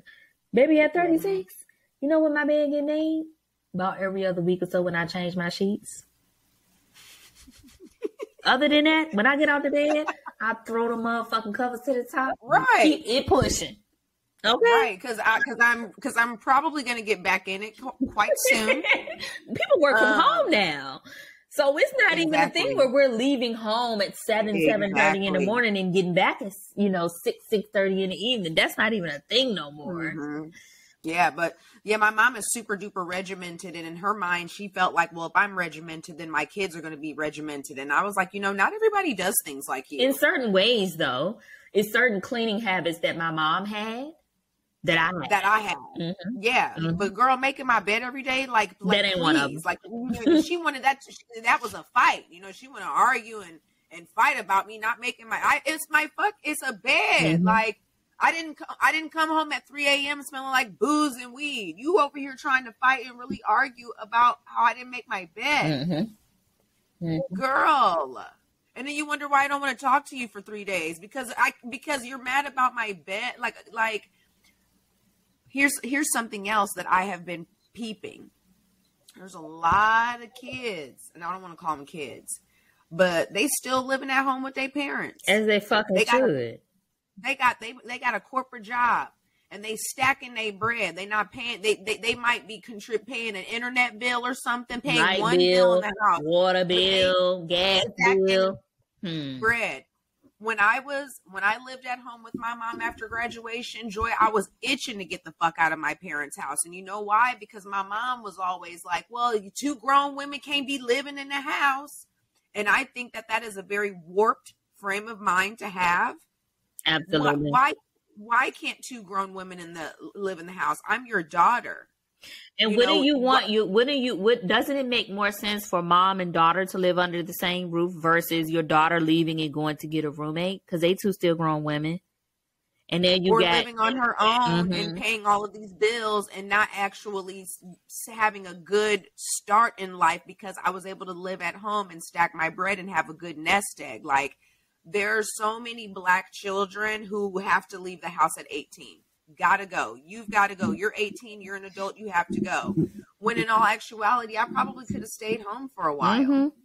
Now, my fault is not to anybody else's fault but my own. I was trying to be grown, wanted to get a place with a nigga, and so I moved out sooner than I should have for that reason. But my mom did have a philosophy.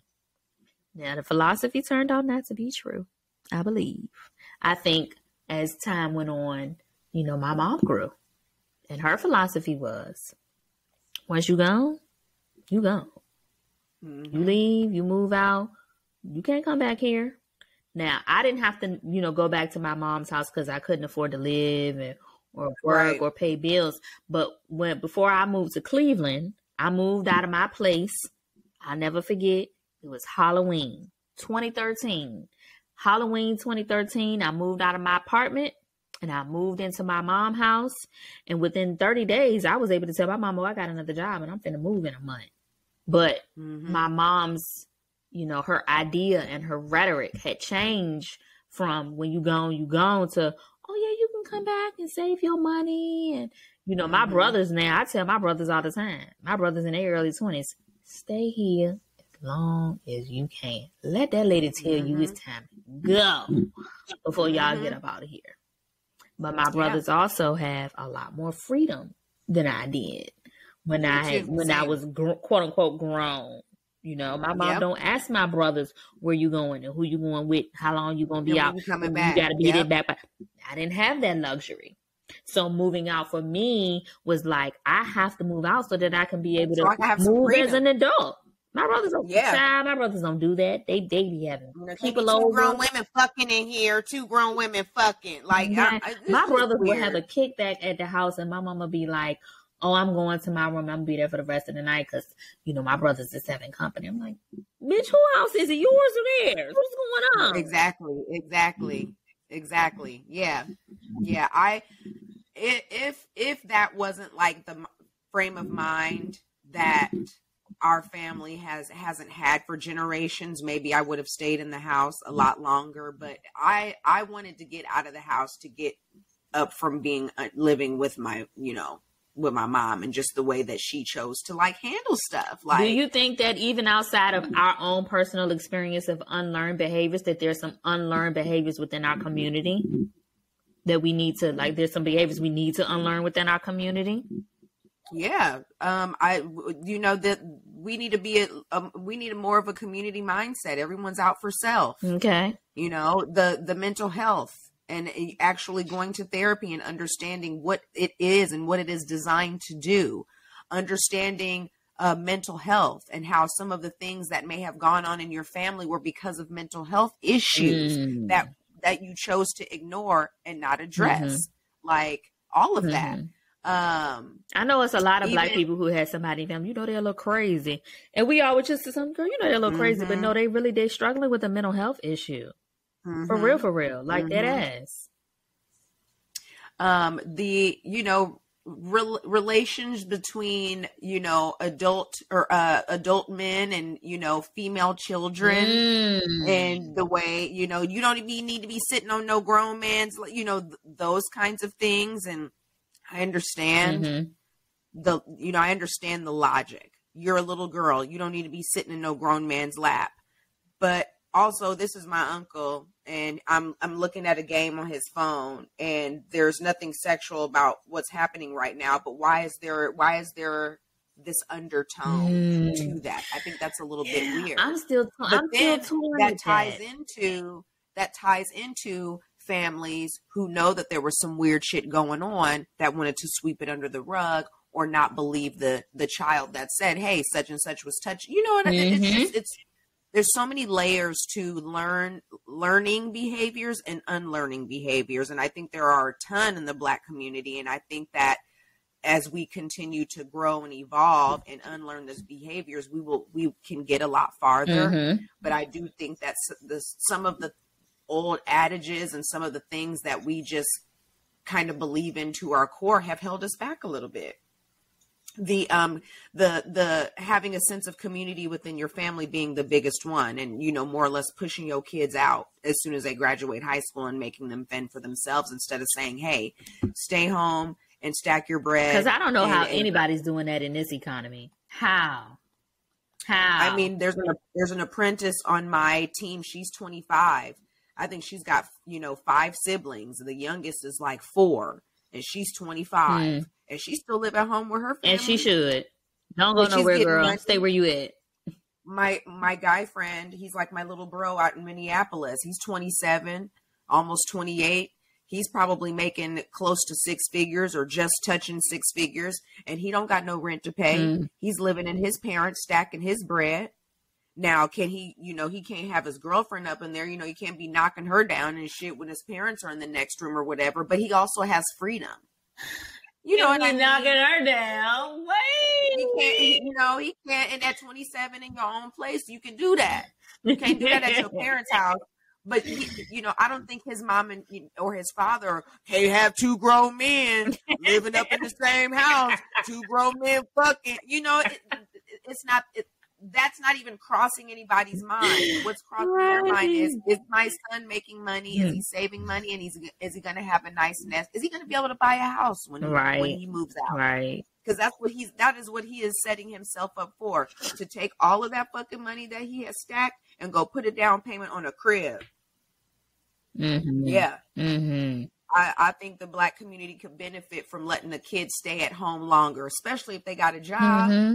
Mm-hmm. Work and save your money and get on and set yourself up. What can I do to help you set yourself up and put you in the best position? I'm going to let you live here and make all this money and not pay no bills. And if you have to pay a bill, one bill. I mean, I don't think that's a bad idea. Having a child pay a bill, or maybe just a set amount of what it costs to live in my house, because that's going to prepare you for adulthood. Mm-hmm.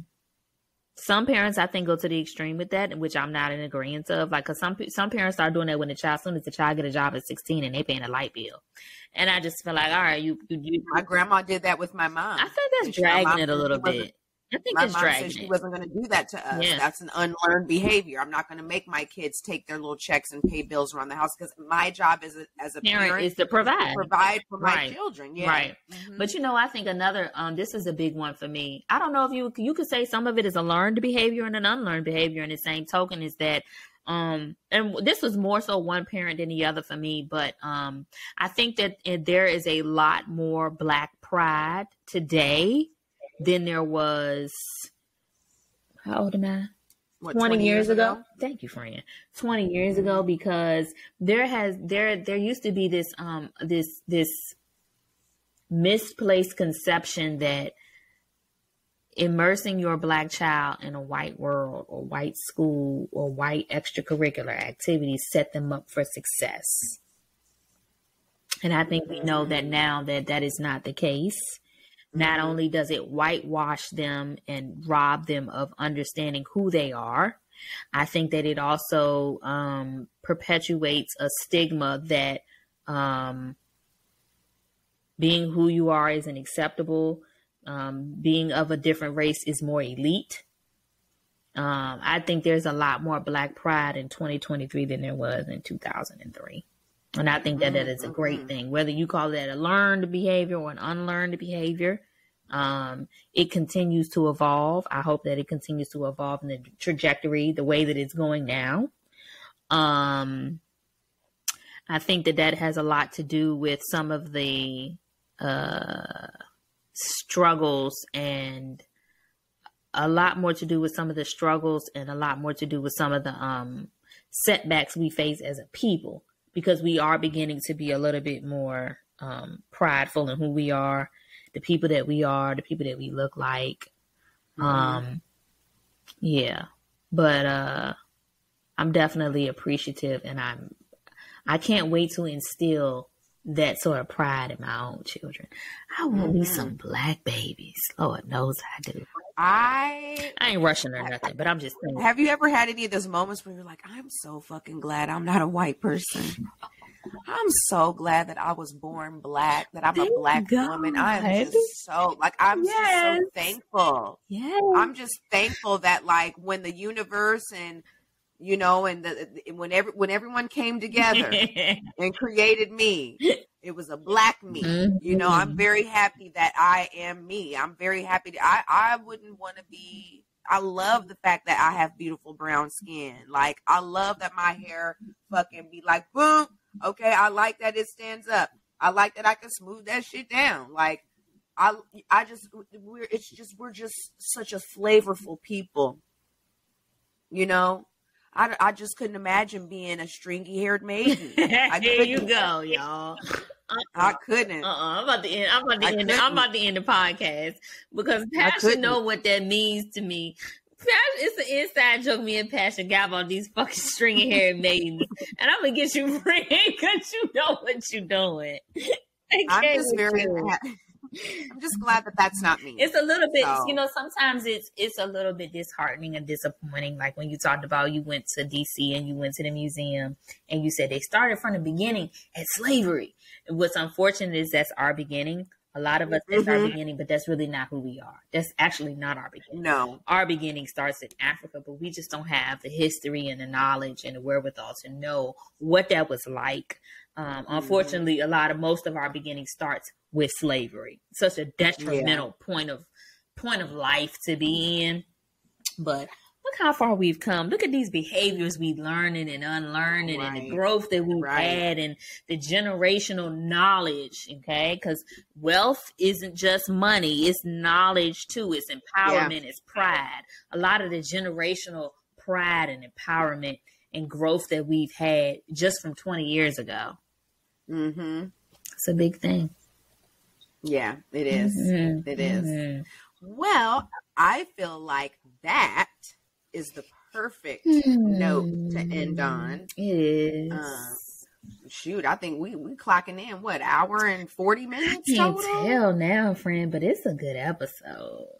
I think so too. We've covered a wide range of variety of topics, but I feel like we covered some shit that's just close to the, tugs at the heartstrings. Like, it's not the norm. We touched on a little bit of stuff y'all want to hear, relations and stuff, but we touched on some of the stuff. I saw a post on social media and the comments. I can't remember what the post was, but I just remember reading some of the comments, and the comments were saying, I guess when Black folks decided to do podcasts, the only things that they were going to talk about was sex, relationships, and something else. And again, I take pride in the fact that the Same Difference podcast isn't that. We touching and talking on stuff that actually matters and makes a difference and causes people to think, when they're raising their children and they're, unlearning behaviors that their parents taught them, or teaching their children things that are healthy that they can pass to the next generation. I think it's such a great thing. That we don't just talk about, like I said, who's popping that pussy, who's going to be, we ain't doing all that. We ain't got time. Do you like it from the back? Or do you like it you didn't want me to answer that? Oh, never mind. Go ahead, friend. You are so stupid. I mean, I don't care to hear that about strangers. I don't want to know what the fuck. I don't want to hear about how so-and-so said your backshot air smell like Baccarat 45. I don't want to hear that. I don't care about that. Like you, I also prefer to have those conversations with the person that I'm intimate with. Yeah, and if I want to have a little girl chat with my homegirl, like that ain't gonna be on the. I ain't about to tell you how. Right. Let's see. I wrote the nigga to high heaven. I'm not gonna. I can have that conversation with a person that I'm intimate in, which at this point is no one. But I can have a conversation with my girlfriend at any point in time. Right. Which y'all like doing. So. Right, but like just to be on the podcast, like and I like it when a nigga spit in my mouth and shit. I don't want to hear about that shit. That's nasty. Okay, can we answer that question real quick? Do you want a nigga to spit in your mouth? No, I don't. That's disgusting. No, I don't. Nigga spitting up fucking everything he had on a hamburger: onions, lettuce, tomato, cheese, hot sauce, barbecue sauce, mayonnaise, ketchup, mustard. Why would you spit in my mouth? I don't understand. You know what? What is this? I don't understand. How did that become sexualized? Spitting in somebody's mouth? What? You're already gonna swap the spit when you kiss. Okay? That's enough for me. You're gonna swap the spit when you kiss. Why do you need the nigga to? I don't need no loogie, baby. I'm good. Right. And then y'all be smoking hookah, Black and Milds, Newport 100s, and everything else, and you want to pull all that from the back of your throat and put it in my mouth. I think that's enough. I am good. Count me out, baby girl. Same. No, thank you. Well, friends, tell me what you're working on this week. What you're looking forward to. What's going on? What's on your agenda for the week? Well, I was home all day today, and I have some client events tomorrow, and then I'm on a plane on Wednesday to go to my hometown to spend a week with my family for the Easter holiday. She's giving well traveled is what it's really giving. I hope you're doing 5 miles, baby girl. I'm ready to sit down, okay? Because I would like to go to the gym 5 days a week. I can't do that when I'm on a plane.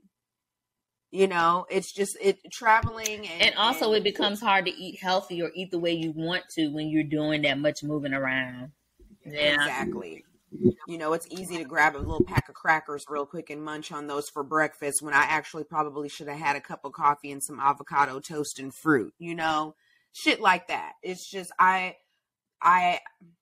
did something really interesting today, and the message that I received was that I need to change my mindset and start taking better care of myself.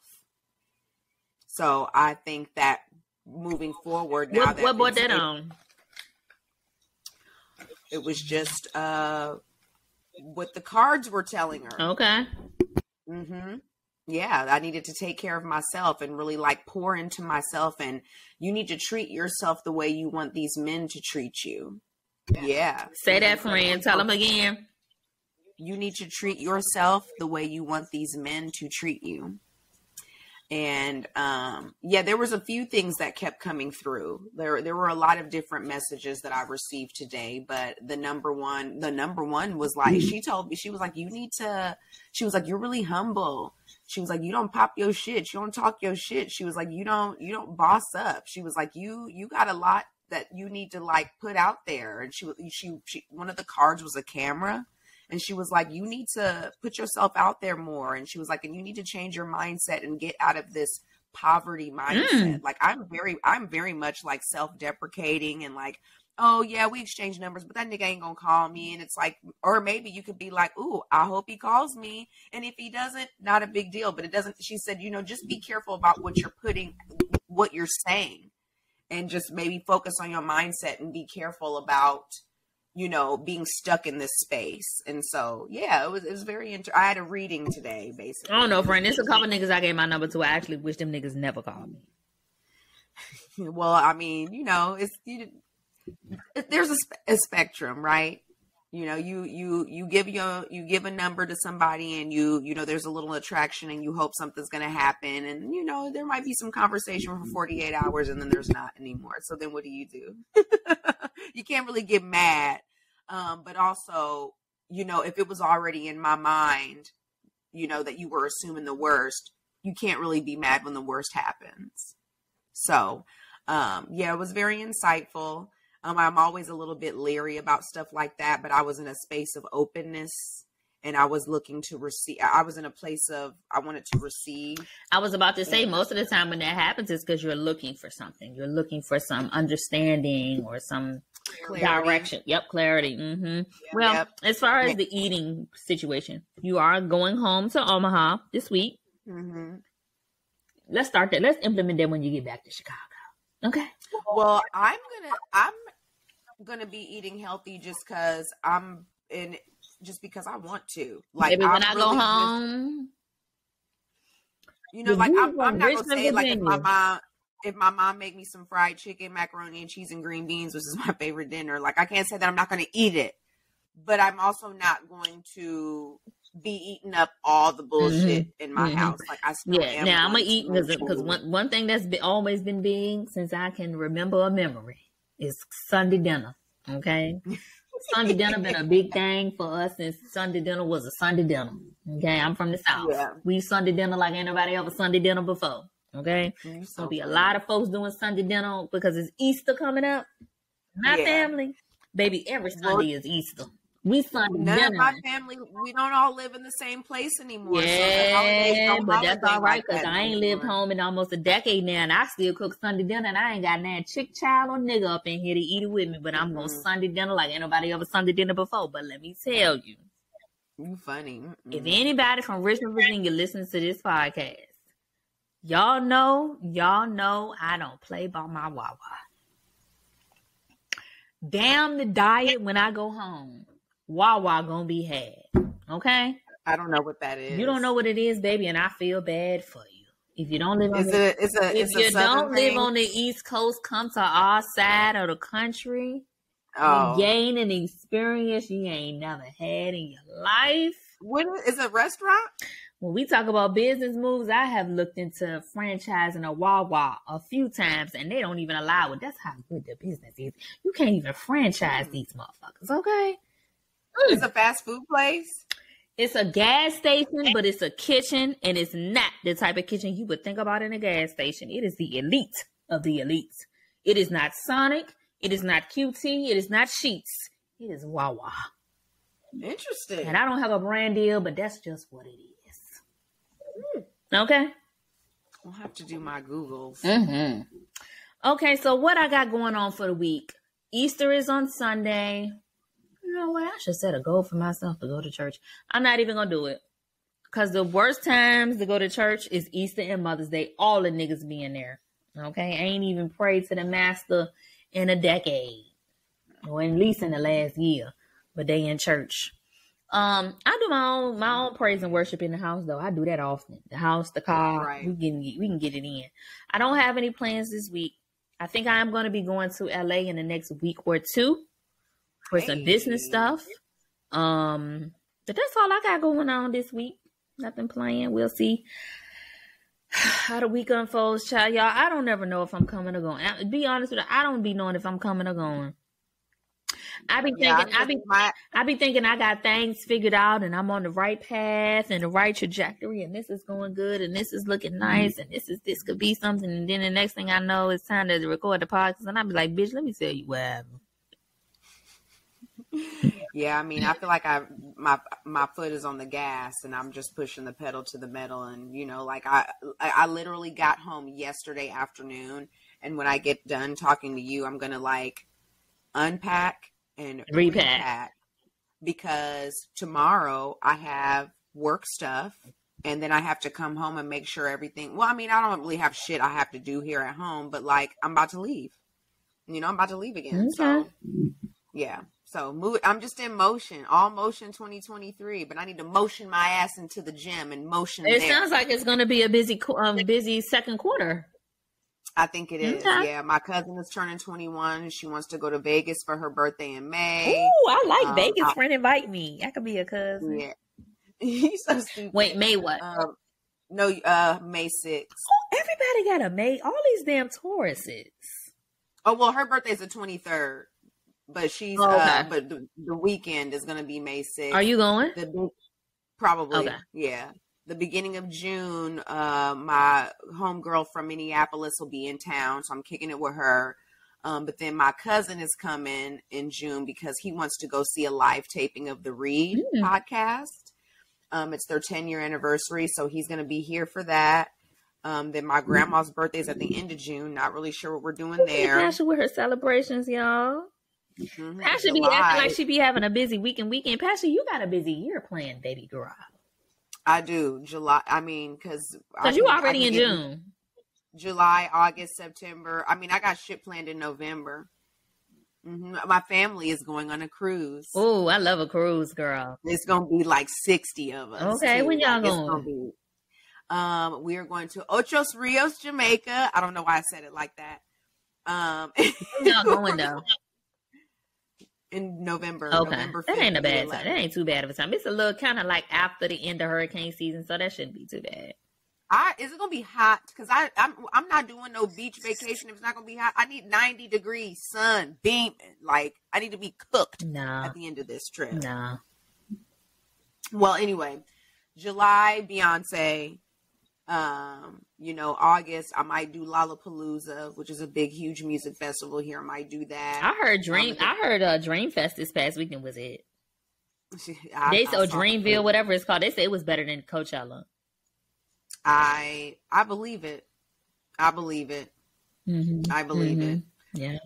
Let's see. My birthday's in September, so I'm trying to decide what I want to do. So yeah, I mean, shit. Second quarter's already booked. We're already set. Okay. It's already set in stone. Okay. Yeah. Well, as always, thank y'all for tuning into the Same Difference podcast. Please leave us a review when you stream the podcast, whether it's on Spotify, Apple Podcasts. Make sure you follow us on Instagram, subscribe on YouTube, like, comment. We would appreciate all of that. Instagram, cute in the comments. Instagram is doing what Instagram does. Doesn't matter how great of a clip we have or how many comments or likes or shares we get, they keep it, to a minimum. So our traction on Instagram has not been what it was a month and a half ago, but we're going to keep giving y'all what we got because y'all love it. We love y'all for tuning in. So appreciate you all. Make sure if you can interact with us on Instagram. That's where most of our followers are. But that's not the only place you can find us. So Instagram, YouTube, Facebook, Twitter, we're all of those places. And we would love for you to be a part of our homegirls and our homeboys. Just keep it cute in the comments. All right. All right, y'all. It's been a long episode. So we'll see y'all next week.